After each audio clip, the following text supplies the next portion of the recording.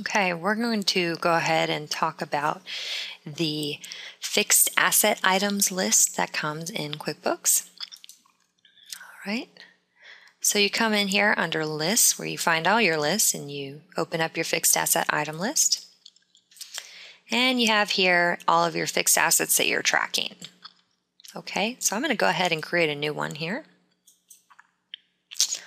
All right, so the item type is fixed asset, obviously. What's the asset name?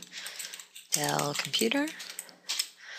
All right, is it new or is it used? I'm going to say it's new. And we're going to say a Dell laptop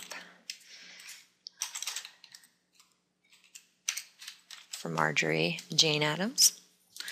What date did you purchase it? We're going to say on the 8th. What was the cost? $500. Who did you buy it from?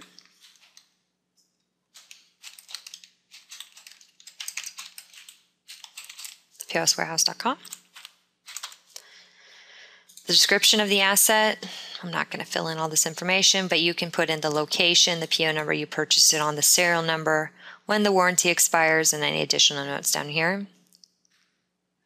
You can go ahead and put in here the asset account that it goes into. So this would be going into my furniture and equipment account in this. Usually computers go into computer, usually have a computer fixed asset account or computers and equipment.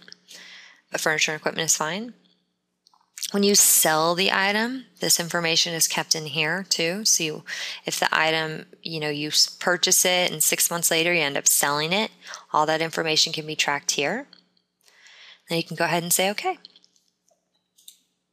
All right, so then you have your fixed asset added to your item list here. All right, the other thing that you can do is you can come in here, you can do a duplicate of the item. So if you're adding multiple fixed assets, you can add those. And then you can notice here how you have the cost, and you also have the cost basis, accumulated depreciation, book value, all that fun stuff. That's in the fixed asset manager that you set that up. Okay, this is just to set up your fixed asset list.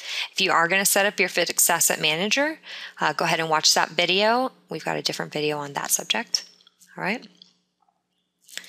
They do have some quick reports, and you can also get your fixed asset listing to send over to your accountant at year end so that they can have the detail of your fixed assets and what compromises these fixed assets, okay?